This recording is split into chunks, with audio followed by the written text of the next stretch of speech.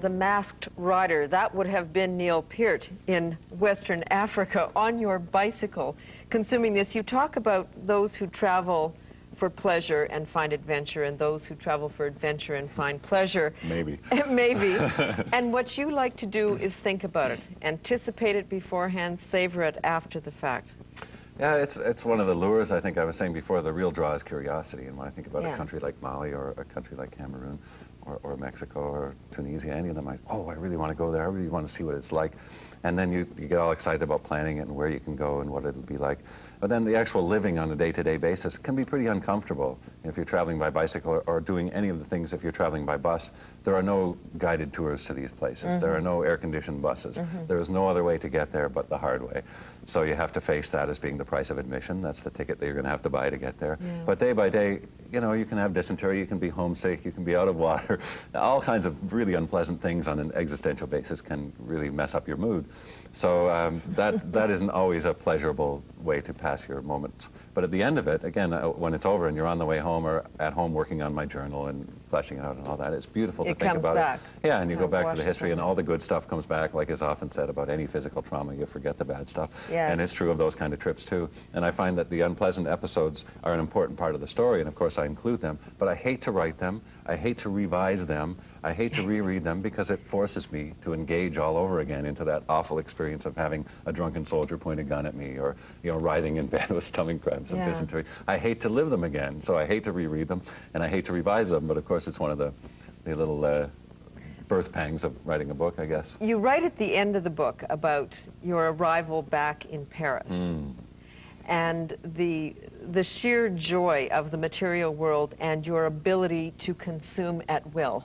Yes, and everyone else's ability too, it must be pointed out. It wasn't at all a selfish thing. It was gloriously universal. I was looking around at all these people. They were riding on the bus, and they weren't all crammed, 35 people into a bus that holds 15. They were all sitting on the bus like dignified human beings, and people driving by and walking by with pride and freedom, and not having guns pointed at them, and not being stopped every 2 blocks and asked why they're carrying a camera or anything like that. So that was a glorious thing, and looking in the windows and seeing things people could buy and people that could buy them. And it came down to the mundane, most trivial little things, souvenirs. I would look at souvenir Eiffel Towers and go, I could buy that if I wanted. I mean, it was just this complete return to the familiar world, I guess, in which every little trinket was precious. It's almost politically incorrect to admit to that.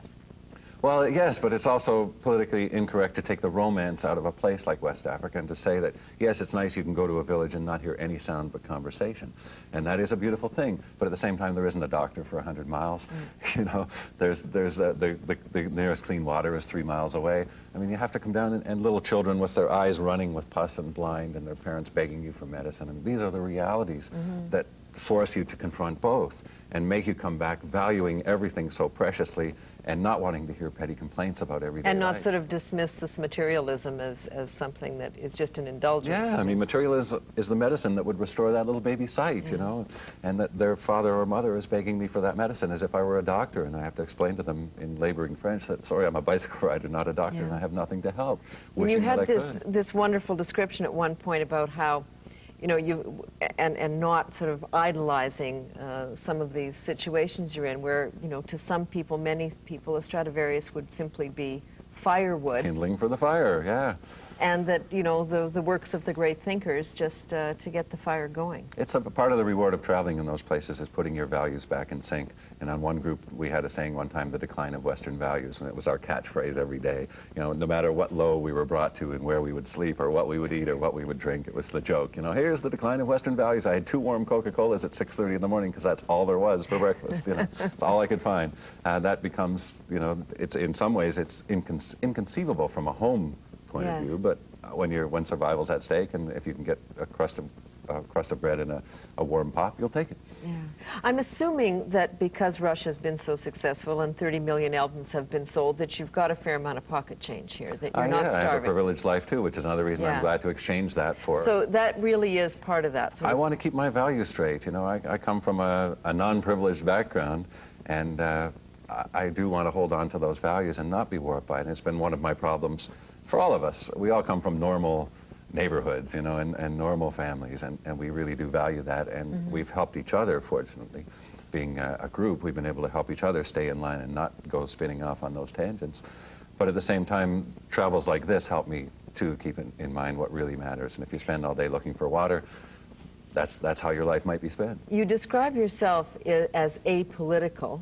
Can you describe your values, though?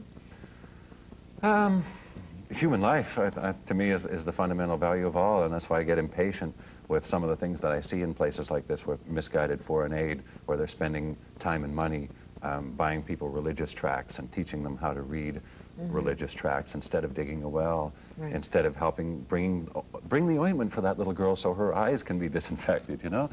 These are the things that I want to see done, and I come home all militant about trying to get them done, and I run into walls, or simple things like family planning, where a lot of Islamic countries or certain ethnocentric countries, they consider it a white plot, a Western plot, to introduce any kind of birth control or family planning into those countries. They think you're just trying to eradicate the black race.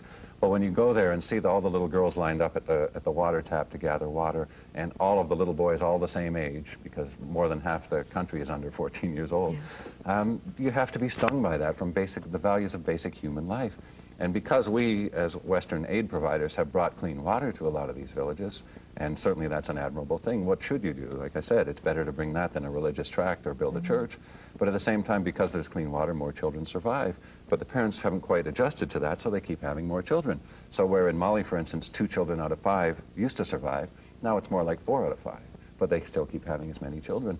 But if you try to get active in those areas and saying, look, you people, you know, you really, I hate to see your children suffer, and I wish they didn't have to. Do you want to consider contraception?